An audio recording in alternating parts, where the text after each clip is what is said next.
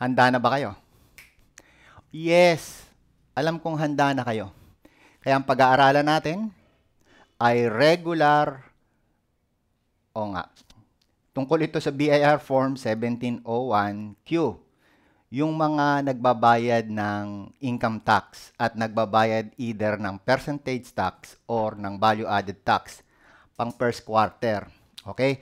Sir, ano ibig sabihin ng first quarter? Okay, anong ibig sabihin ng first quarter? Ang first quarter po ay January 1, magsisimula at matatapos ng March 31.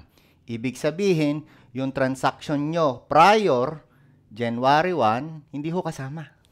At after May 31, yung transaction na yon, hindi rin kasama. O, bibigyan ko kayo ng 3 seconds, ha?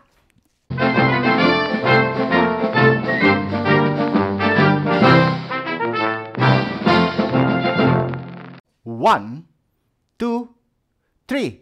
Good. Alam nyo na ang setup natin. Kukuha kayo ng 1701 at sasabayan nyo si Mr. Maestro, si ETM, ng pagpipill up. Again, para ho ito sa mga taxpayer na katulad ko na gumagamit ng OSD. Ano yung OSD? Optional Standard Deduction. Now, dito ho sa ilalim ng 1701, ayan, may makikita kayo for the year. So, for the year, ibig sabihin ngayong taon na ito. O, dilalagyan natin. Huwag nyo kalimutan. Ang nire-require ho ng batas ay, anong kulay ng ballpen? Yes, correct. Kulay black. So, ang taon ngayon ay 2018. Ayun, no? Ayan. So, ang gagamitin nyo dun sa susunod na box na number 2, ang tawag ay quarter, lalagyan nyo ng X. X po ang hinihingi ng batas. Ayun, no?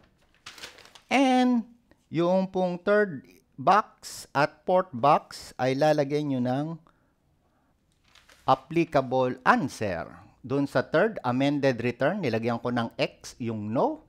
Number of copies, ayan, nilagyan ko ng 00 kasi wala naman hong naka-attach eh. Pagkatapos nun, pupunta ho kayo sa box number 8 at i-cross out nyo sa box number 8 ay ayon. Yung pong may cross dyan na ang sabi ay business income graduated IT rate. Next, sa box number 16, i-cross nyo yung graduated rates at i-cross nyo sa 16A ang optional standard deduction. Kuha nyo po ba? Very good. Box 16. Now, ready na po tayo na pumunta sa page 2. Yehey! Nasa page 2 na tayo. So, bago tayo nangangati po mata ko, sorry. Bago tayo tapusin tong page 2 na to, merong dalawang columns, di ba? Isang taxpayer, ayon, o ito pala, iyan, at isang spouse, ito, taxpayer, spouse.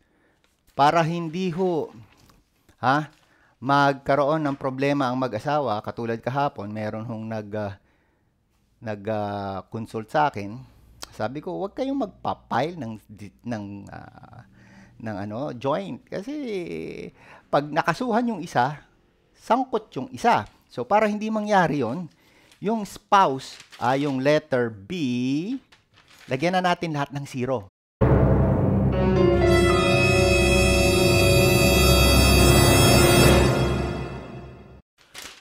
Okay, nalagyan na natin ng 00. Ayan, makikita nyo from up to bottom, 00. At, isa pa, lalagyan nyo rin ng 00 yung schedule 2 kasi irrelevant sa inyo yan. Okay. 00, schedule 2. Start na tayo. Doon po sa item 36. Item 36. Ayan. For example, meron kayong kinita. 800,000. Ilalagay nyo po yung 800,000 na kinita nyo from January 1 to March 31. Ayan, nilagay ko. Doon sa number 37, hinahanapan kayo ng cost of sale. Pag OSD ho kayo, wala kayong cost of sale, kaya 0. Ayan.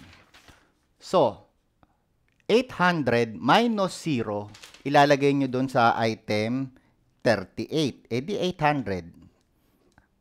Dali-dali naman nun eh, di ba? So, item 39, tinatanong total allowable deduction. Wala kayo nun kasi OSD ho kayo.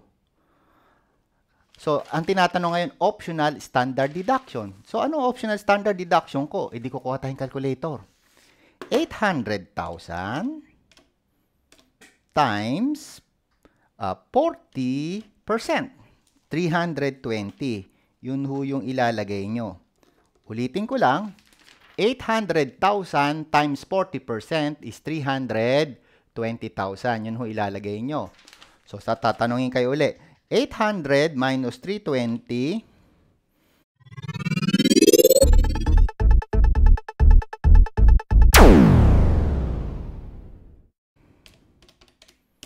480,000.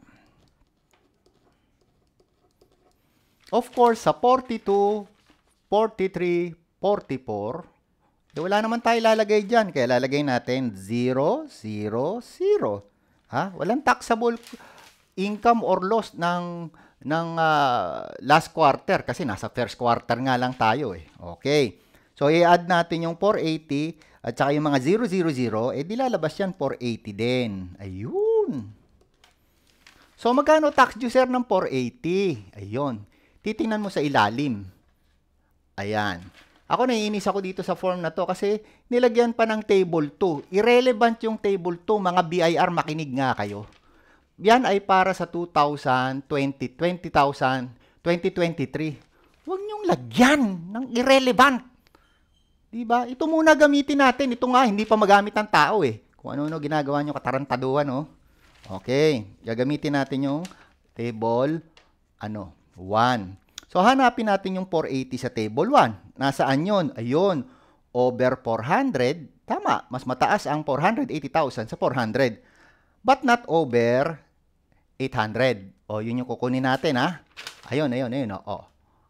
So, kukunin natin. Over 400, sabing ganun. Ang tax daw over 400 o 80,000 times 25%.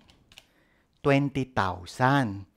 I-add mo raw doon yung tax na 30,000. So, plus 30,000, 50,000. Yun yung tax due sa 480,000. Ayun. Okay, nakikita nyo ba? Now, tinatanong ka sa Schedule 2, prior year excess credit, tax payment for previous quarter, etc., etc. Kung wala ho kayo niyan, lagyan nyo 0. O, di 0, 0, 0, 0, 0, 0, 0. So, pag inad natin yung 0, 0 pa rin. Schedule 4, ayan. Tungkol sa mga penalties, eh wala kayo dyan, 0, 0, 0, 0, eh di 0.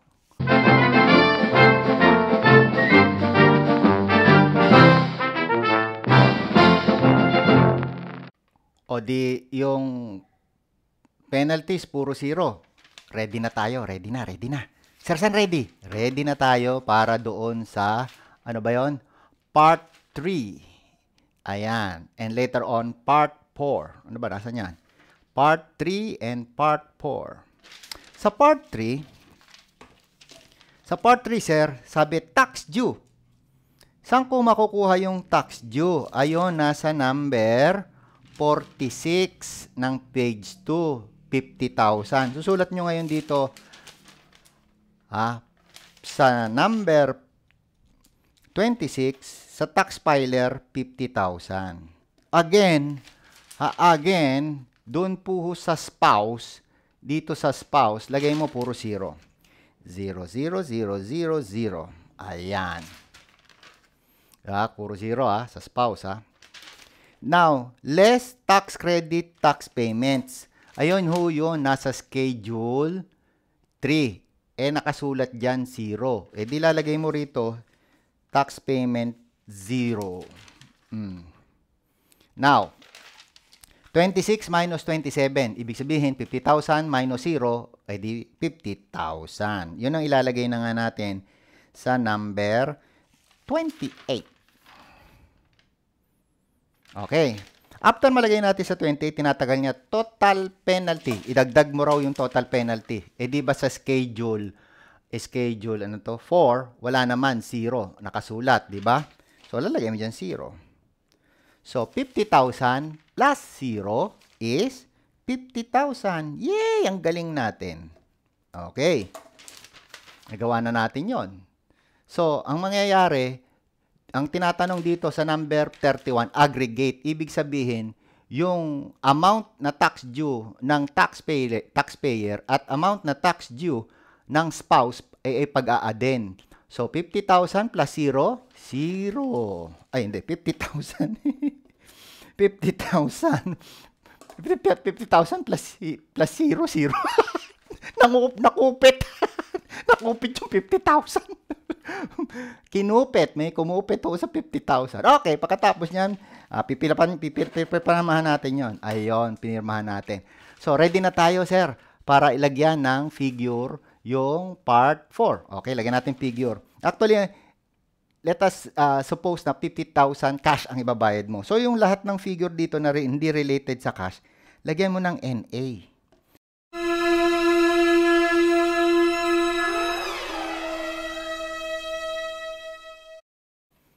So, kailan ka magbabayad? Okay, magbayad tayo halimbawa natin ng May 1, 2018.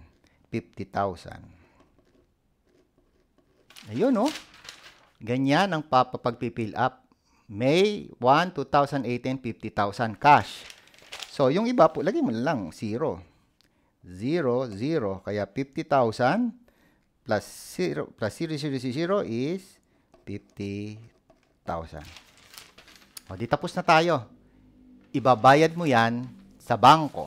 Yehey! Meron na akong file ng 1701Q. Okay. Mag-intay ka, pag-uusapan natin yung second quarter ng 1701Q para sa OSD. Due na siya sa August 15.